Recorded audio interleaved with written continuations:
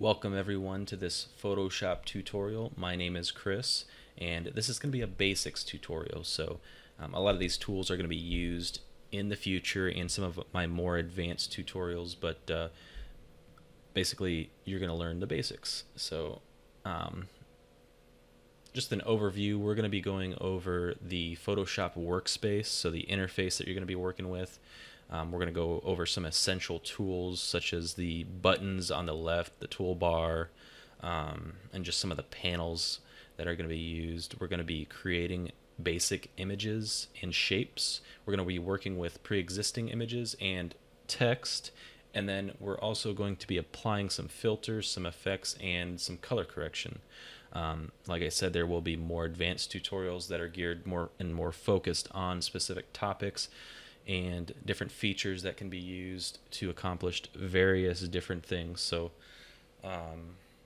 let's go ahead and get into it. I'm going to go ahead and open up Photoshop, and this is CS6. There'll be a link in the description to get Photoshop if you don't have it already. So go ahead and check that out. Also, subscribe if you are wanting to check out more of my videos in the future and want to come back and view this in the future. So yeah, go ahead and do that and rate this thumbs up as well if you can. Any support is greatly appreciated. So to start with, we're going to be going to basically we're going to look at the layout here. So you'll notice on the left hand side you've got all your tools, brushes, and all kinds of stuff. You probably don't know what everything does yet. I'm not going to be going over every little brush, but I'll try to every little tool, but I'm going to try to go over as much as possible in this short amount of time we have. You'll notice over on the right hand side we've got our layering panel, we've got an adjustment panel, and also a color panel. Basically, if you want to start out with the essentials like like you're seeing here on my screen, you'll keep your preset, your theme preset here on essentials. You do have the ability to change this if you are wanting to paint. You'll have more option to options for brushes, and your color swatch is right up there. You're still going to have your layer panel here because that's one of the most essential things in Photoshop is the layering panel, and we'll go over that here shortly. You also have the ability to use a typography layout, and that's going to give you more options for adjusting and giving different options to your text when typing things out. So if you've got, say, an advertisement with a lot of text on it, you'll have a lot of features for editing that text. But for the tutorial here, we're just going to basically go over the essentials layout.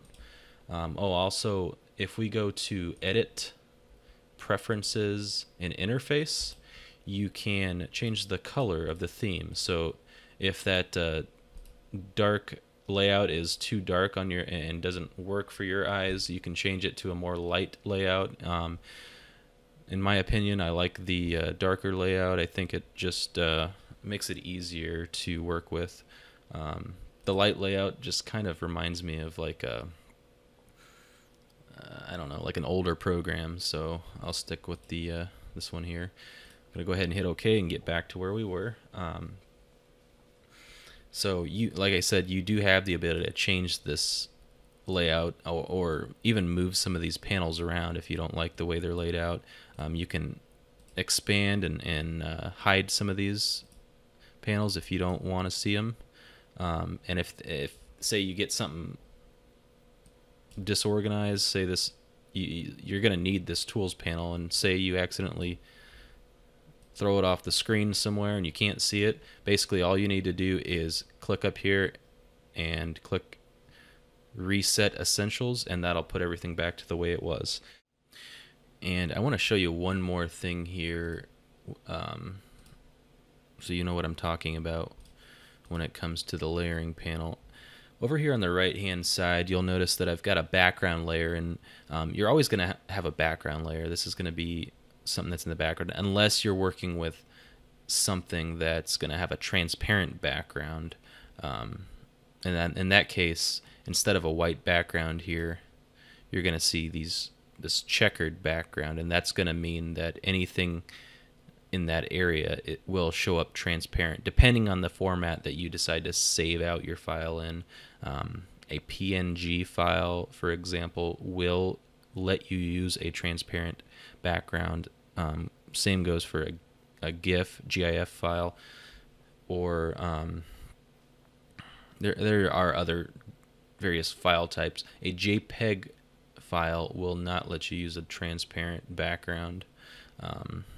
So yeah, that's going to be more of an advanced tutorial that we go through all that stuff. But just so you know, the background layer is always going to be at the bottom, and then you'll notice this is like a hierarchy. So the next layer in line is the black rectangle, and then the red rectangle, and you have the ability to move these layers. So let's move the red rectangle behind the black one, and you'll notice it's back there, but you can't necessarily see it because it's behind the black layer, and the black layer is bigger than the red layer.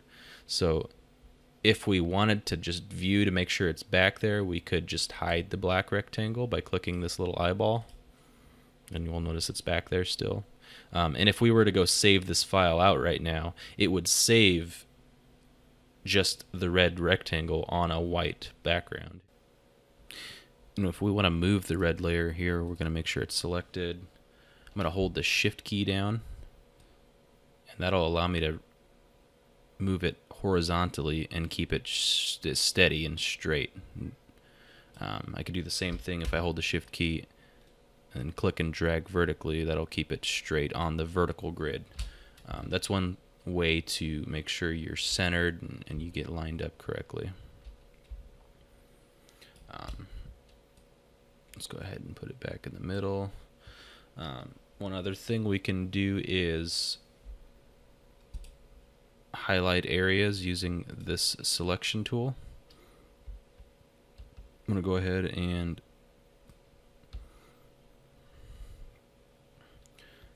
you'll notice that if I hold the Shift key down while using this tool, it'll create a perfectly aligned square. We can go ahead and go to Layer, New Fill, Solid Color, and I'm going to give it a yellow fill.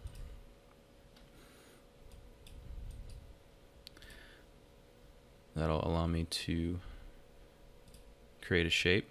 If I want to duplicate this shape, it's as simple as making sure the yellow shape over here is still selected. If I hold the Alt key down, you'll notice the cursor changes. I can go ahead and simply drag it over to the other side. You'll notice that it created a copy, and it created a copy of the whole layer as well. And along with the layer, it asked what color I wanted to give it as a category. So I chose yellow. Basically, that's just the layer color for the layer panel. So if we want to organize this by color, we can just simply by right-clicking and changing the category color. So another thing we can do is say we want to get rid of the white in this picture. So if we want to get rid of the background, instead of just hiding it like that, if we want to actually make this picture smaller by cropping it, we're going to choose the crop tool and just drag each corner like so. Of course, we could drag the sides as well.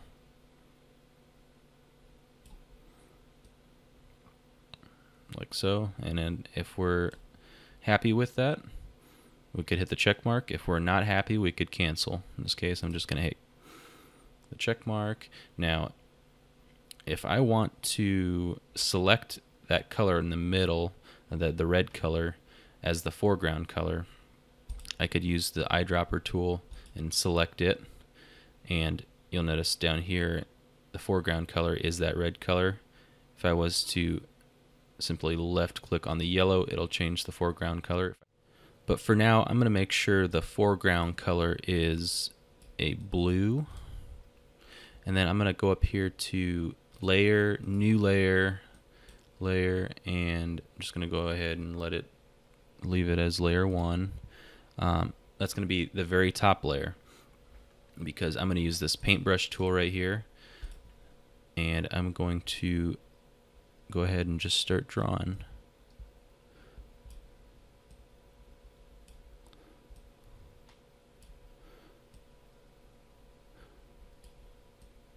Okay, so there's a little smiley face. You'll notice there's some tools up here that you can use. So if I hit this little down arrow, you'll notice there's different brushes that I can use. We can choose this brush. We can also change the sizes of the brushes. So there's a little outline of what the brush is going to look like. You can also change the opacity, which if you just want, say, a very faint paintbrush stroke, you can choose your brush, change the size, and you'll notice it'll just barely draw or use any paint. So now he's got some eyebrows. Now over on this right square, or I guess on the top layer here, let's right click on the brush and actually change the paintbrush to the pencil tool. You'll notice the pencil tool is going to be a whole lot finer of a tool and thinner. And say we want to give him a frown face instead of a smiley face, what we're going to do is go up to Edit and Undo. We could also hit Control Z on the keyboard. So Control Z. You'll notice the last thing I did is gone. So now let's go ahead and give him a sad face. We can do the same thing with the pencil. We can change the pencil type. Pencils have brushes too in here, so you can change the size of it like so. Okay, so now let's go ahead and hide all these layers here, except for the black one. Now, if I want to fill this with a different color other than black, I've got a couple options. I can either double click on the layer itself and choose a color. Say we choose a green here, or let's go ahead and hit Control Z to undo that. Or we can go to layer, new fill layer, and solid color. You'll notice if I do that, that actually creates a whole nother layer on top of this rectangle. So I basically created a new layer. Now, there's another way we can give this layer color. If we just right click on the layer itself, we can go into the blending options, and this is going to give us a whole list of different options we can do to this layer. In this case, we were going to go for a color change, so we can either use the color overlay, and then from there we can go even deeper into it by clicking on overlay itself, clicking on the color and changing it here. And then you can change the opacity there. You can change several different options there as well. But that's another way you can choose to give a layer color. Say we wanted to give it a gradient overlay, which is another pretty cool way to give something multiple colors at once, or a fade of colors. Basically, we would choose gradient overlay, and by default it gives us this gray to black gradient. Now if we go into the gradient overlay options, we can fine-tune this and give it a gradient at a specific angle, specific opacity, or we can change the scale of it. So what that's going to do is it's going to make it more harsh or less harsh based on this slider, or we can choose specific values there as well. What also is pretty cool with this, with the gradients, is you can change the presets they give you. One that I use quite a bit is this one here, and let's go ahead and up the opacity here first. Cancel that opacity at 100%. Let's go back to that preset. Now this is one where you can see it's got the yellow, red, blue, and then it fades in between. So if you wanted to go with, say, like a candy cane style, you could do something like that and hit OK. And say there's too much fade there, if we want to make it more harsh or less harsh,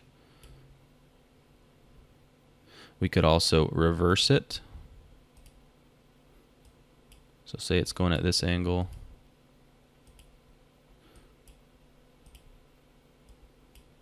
I guess in that case it doesn't really reverse it since it's the same color on both sides, but you can kind of tell what we're going for there. You can change the style.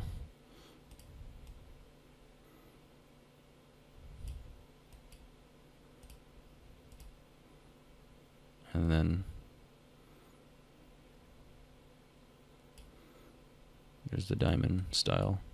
So there's all kinds of stuff you can do when you're changing colors and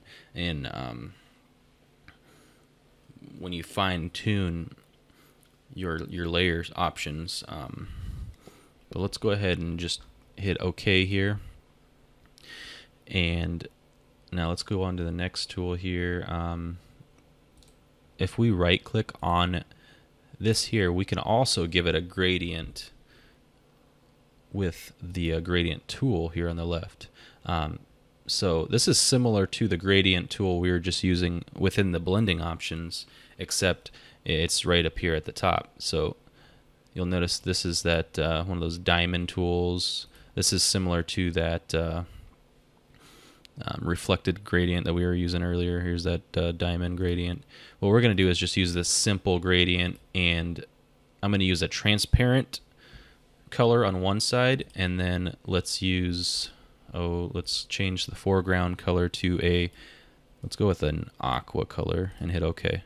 Now if I want to let's make sure we have the gradients turned off here. Now if I go back to this top layer, make sure it's selected, and unhide it. Now if I want to apply this gradient to this layer, I'm just going to start it down here at the bottom and then click and drag the left mouse key until where I want the gradient to stop. So you can kind of get the idea of how you can use this to just let's go with a different color here.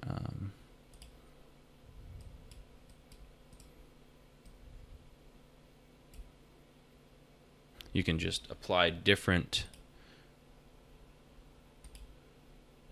tools together on top of each other to come up with cool patterns, like so. So that's one way you can use gradients. Next thing we're going to do is go into the blur tool. Now this one, it's going to be a little hard to use this picture for specifically, so let's pull up a different picture. I'm going to go ahead and go to open, and I'm going to go ahead and open up this picture of this lion. And one thing I want to note up here, after I pulled this picture of this lion up, you'll notice that the first image we were working on, our first set of images, is still open, but it's over here on this toolbar. So if I ever wanted to come back and work on this, I could. And then I could flip right back over to the lion as well. And then there's a an X button right here if I just want to close it, and it's going to ask me, do I want to save changes? I'm going to go ahead and hit no here, and that's it. So now we're only working with the lion picture.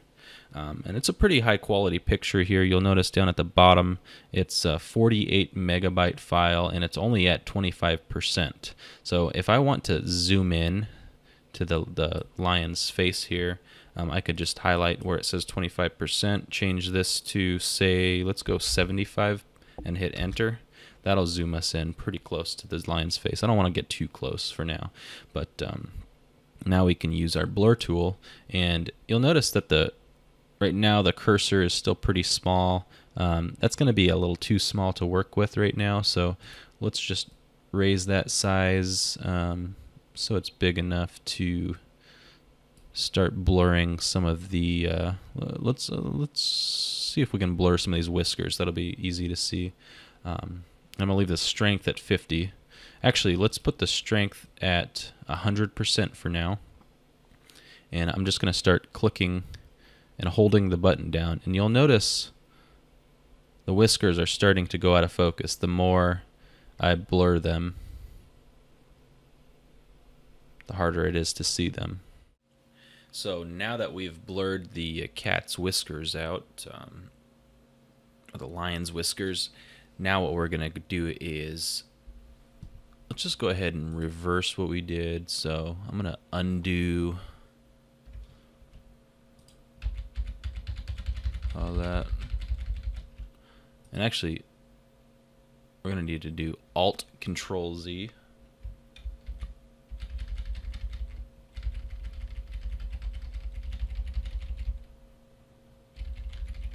To return back all the way back to the beginning, and I'm going to just zoom back out to where we were at 25%. That way we can see the entire lion.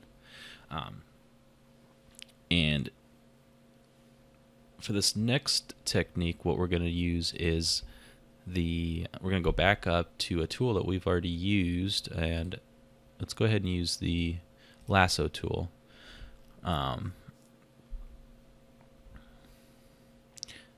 Now, what I'm going to do is just cut out the lion just by clicking once.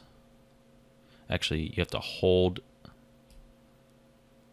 the left mouse button down all the way around this.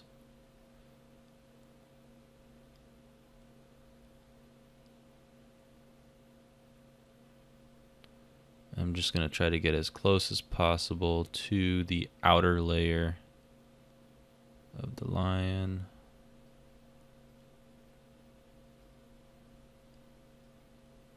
You'll see what we're going to do here in a second after we cut them out.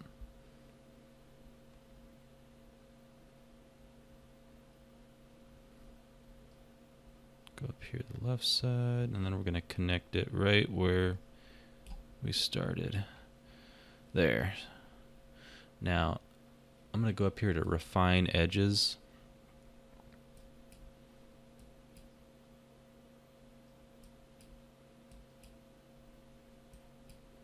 This is going to help me get a finer cut.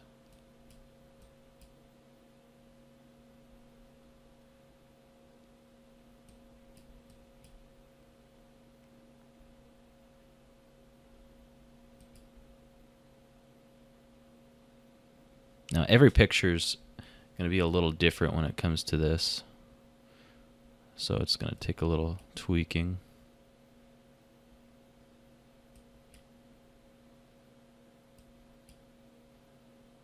That's actually pretty good right there. And I'm going to hit OK. So what this is doing is it's going to cut out, and actually it's going to first it's going to select the areas that we're cutting out right now. So they're selected. Now if I right click and do layer via copy, that actually copied that layer, so that layer of the line that we cut out. So actually right now, if I was to go back up to the move tool and move this copy, it would appear as if it's its own layer. And then what I can do is go up to Edit, Transform, and flip horizontally. And I could flip it around. So now it looks like there's two lions facing off against each other. And then you'll notice there's a few little pieces of grass or bushes up there, and what we could do is make sure that layer is highlighted. Come up here to the eraser tool. I could even zoom in further if I wanted to get real close and simply erase that stuff that we don't want. Now, if I was really trying to get real detailed with it,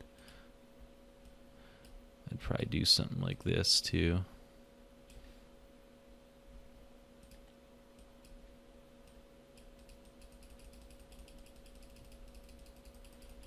Just cut off some of those jagged edges. But anyway, that's how you would cut out an image and basically reverse it. And if I wanted to migrate this or merge these two layers, what I could do is just right click on the background layer and go to flatten image, either flatten image, or I could go to merge visible. So that would merge them into one layer. So now if I go up to the move tool, I can't necessarily move it because the layer is already locked to the background. So now we can't really do anything with that second layer unless we hit back or undo and undid that step. Now, one thing I can do with this layer now that it's separated on its own is I can right click on it and go into blending options, and I'll show you some of these layering options we have. We could give it a drop shadow.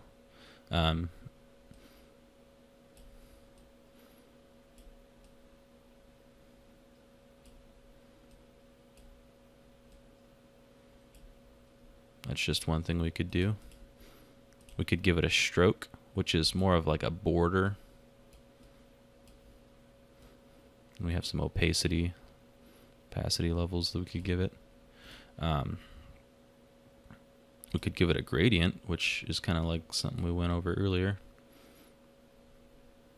Now, say we wanted to make this lion like a white lion. What we could do is go to color overlay.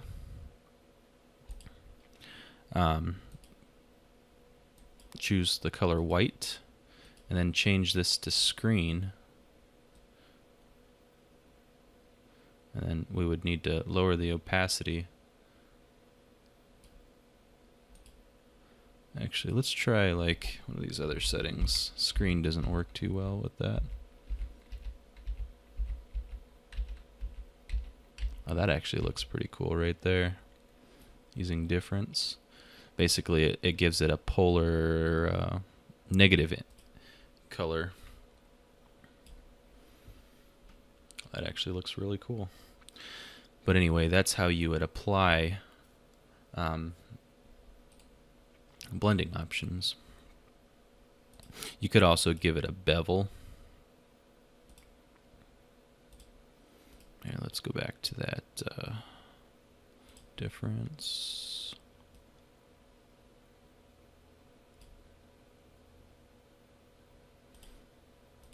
Remove the bevel. But yeah, there's all kinds of different features you could give it just based on the fact that it's separated out in its own layer. Let's merge these down to one photo again. And then let's add some text. So to do that, I'm going to choose the T or the text tool. I'm going to change the font to Arial black, which is the most bold that you can get. And then we want it to be fairly big, so let's actually go ahead and change that 60 to, let's go with a 90. Let's change the color picker tool to white, and I'm just going to start typing here.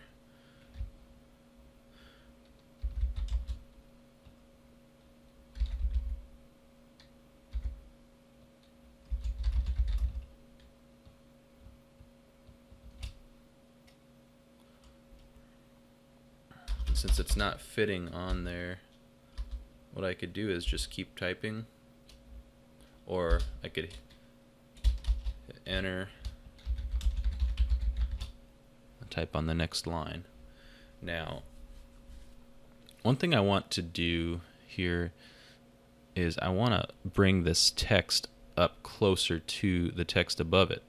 So to do that, what I'm going to do is highlight all of the text and then choose this, what's called the character and paragraph panel.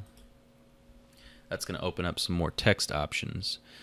And the fact that I have both lines highlighted, now that I've done that, I can drag this little bar up. What I'm doing is just clicking where this little A and arrow is, and then I'm just dragging left and right, and that's allowing me to adjust the separation between the two lines. I can also do the same thing with these other settings here. Is I can make the text wider or skinnier, or even the height. I can make it taller vertically. So that's pretty cool when it comes to text. You can edit the text without inhibiting your ability to actually type. So if I made an error in spelling, which it looks like I already did make an error, I forgot to put of. So, you know, I could hit spacebar, add the of. And that allows me to finish off the text. And I could also go back to my move tool and move it to wherever I need it. If I want to add the italic feature, I can do that.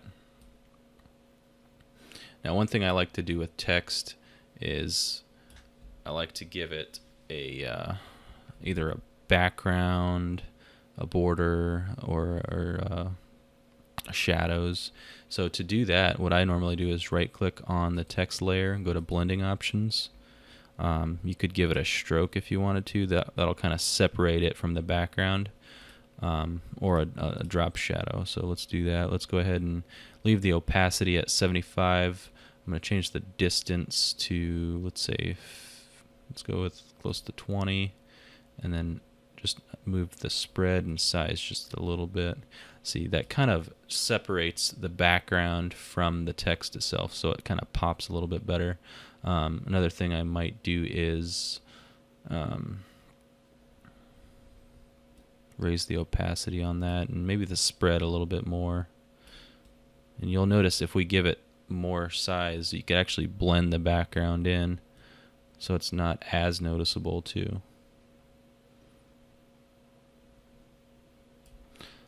Another thing you might find is useful when applying text like this to a lighter background. Let's go ahead and turn those effects off by hitting the little eyeball here. One other thing we could do is go back up to our brush tool, leave the opacity like around 25%, and let's see what brush size we can get here. Let's go with like a fade brush. Make sure we choose our background layer and go with a bigger brush. And what I'm going to do is I'm going to pull a color from the background by using the eyedropper tool. So something dark. Let's go with like a dark brown. Here, this will be perfect. And oh, that brush size is way too big. Yeah, let's go with like that size brush. But while on the background layer, let's just go ahead and click around down here. See, instead of giving it a drop shadow, I'm basically painting on a color, and it looks natural since it came from the background.